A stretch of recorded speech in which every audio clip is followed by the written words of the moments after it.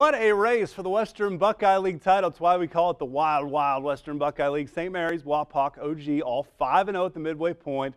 And the big question, can anyone stop St. Mary's, outscoring WBL opponents 182-34 in dominant victories the first 4 weeks of the league. Trying to keep that run game rolling at Bath. But remember last year, these two teams met in similar circumstances. Riders were 5-0, and the Cats handed them their first loss of the season. But this St. Mary's team is different. Bath on homecoming tonight, and the Rough Riders get going quickly in the first quarter. Dustin Howell hands off to Julius Fisher, and he is gone.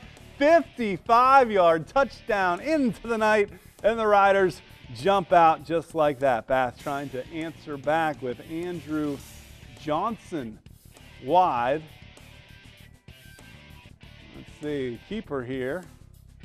5-yard pickup for the Wildcats. They would give it back, and St. Mary's would go back to the ground game. Eric Spicer, 9 yards. Then Fisher. How about another 10 for Julius?